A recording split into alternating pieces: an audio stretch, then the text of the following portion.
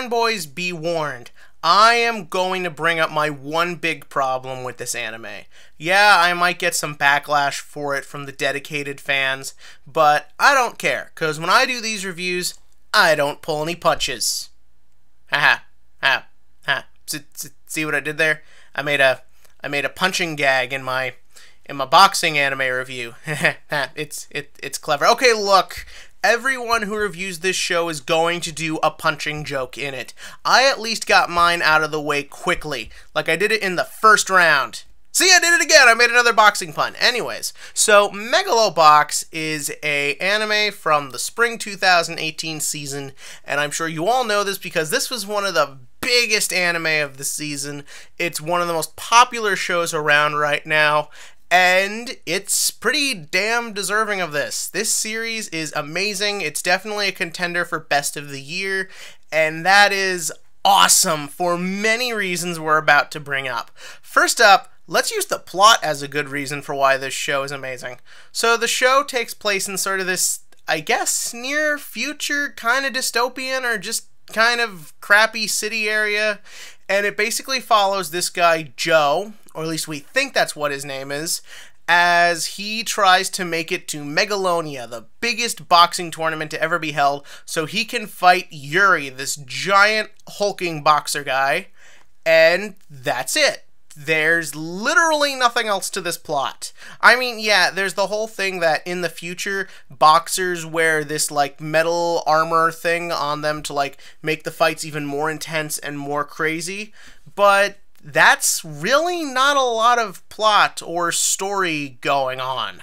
And that's kind of amazing. So many anime nowadays, and just TV shows in general, try to bog everything down with excess story, excess plot, and you can really only get away with simple stuff and slice-of-life stuff. I guarantee you, under different circumstances, they would have gone into Joe's past, they would have spent a lot of time on everyone's own personal drama, but nope. Everything is just about the boxing match. We learn one or two little things about characters, but for the most part, everything is focused. This is minimalistic storytelling at its best. We don't even know if our MC's real name is Joe.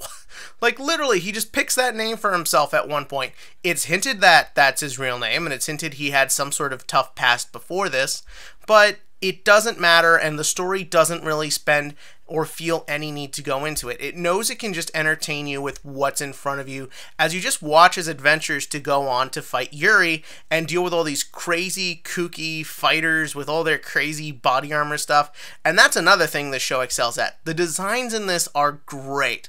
The character designs especially are awesome because they have this very lived-in look to them. Everyone feels like they've been through some shit, and the designs don't feel like they're just meant to sell figures or to appeal to the mass media. Looking at any character for more than a few seconds, you can get a total idea of who this character is and all you'll ever need to know. The reliance on visual cues and all of that is astounding in this. And speaking of visuals, let's talk about that animation. Everyone was talking about the way this show looks when it came out. For those of you who don't know, most of what people saw before this anime came out was this poster. Just this very not telling image of Joe ready to get into the ring. And yeah, that was clearly done on purpose because they wanted the visuals to pop. This show is clearly harkening back to classic 90s anime, and you could make the argument in doing that is also harkening back to classic boxing movies, like that sort of gritty, grimy, lived-in look, and I love it. I've said several times in these reviews that I'm a big fan of that 90s anime look, like that sort of gritty, lived-in world that came from having little budgets and came from having to have stuff done quickly, that desire to, maybe you can't make it look necessarily perfect, but you can figure out how to infuse the world with character and make it stand out and be remembered. That's done here. Because remember, we only have two settings in this show. We have general city look and we have desert look. But just like with the character designs, every time you look at a background or a scene in the show, you get such a feeling of everything that's gone on. You feel like this world is desolate, you feel like there's a dreariness to it, a griminess to it, and at no point do they ever waste like an episode on life is tough. everything is in front of you, everything is given to you just through your own ability to recognize it. A show that respects the audience intelligence like that is really rare these days, especially from visuals, and I'm really glad a show like this did it.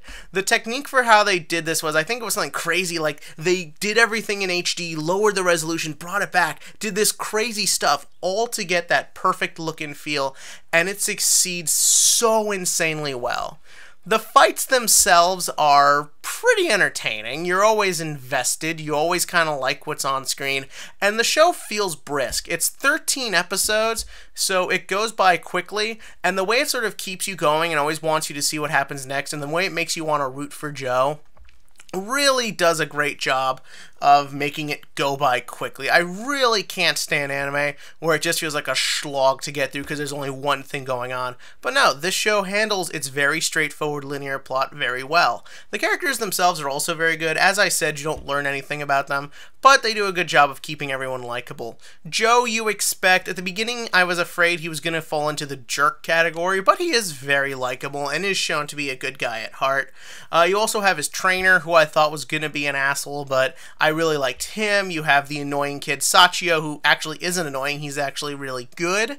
And then you have Yuri. It would have been so easy to just make this guy the bully, the rich asshole who thinks he's the greatest person in the world, can't be beat, can't fall, blah blah blah. But no.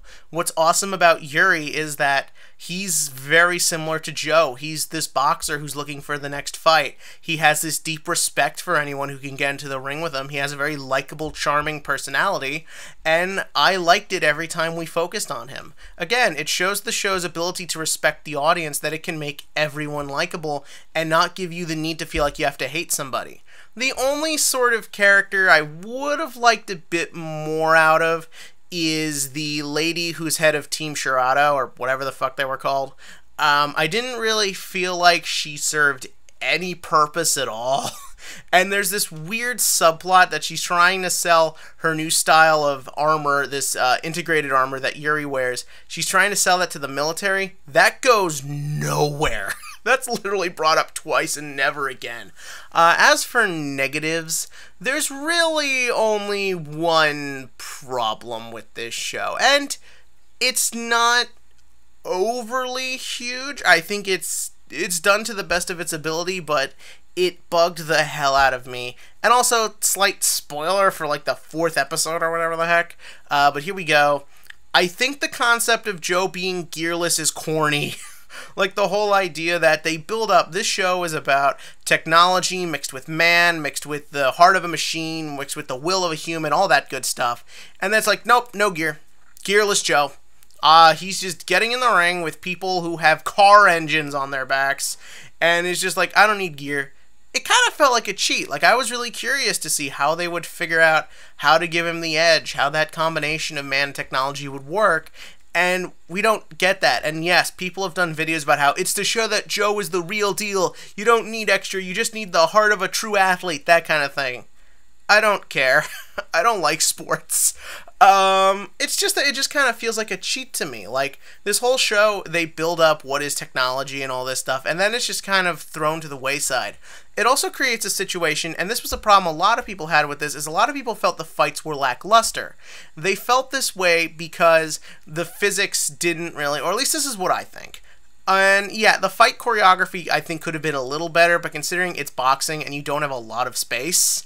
But I feel the big problem is that because Joe doesn't have armor, and because he's getting punched by people covered in armor, his head should be taken off like within the first 5 minutes. There is no way you can survive one punch from any of this, but he just takes it and just gets up 5 seconds later. And I know it's supposed to be he's the underdog. You're supposed to root for him. I know all that.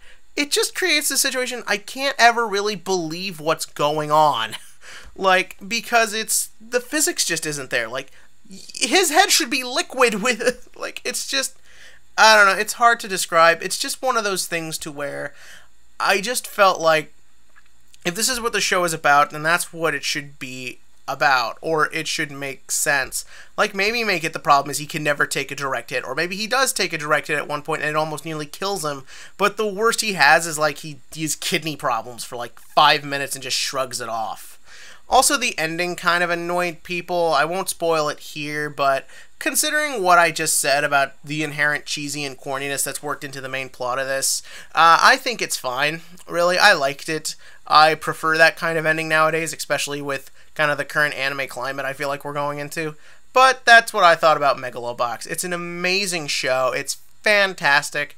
If my biggest problem only bothered me once in a while, then that's really the hallmark of a great show. Because all shows have problems, as we will probably discuss next week with Darling and the Franxx.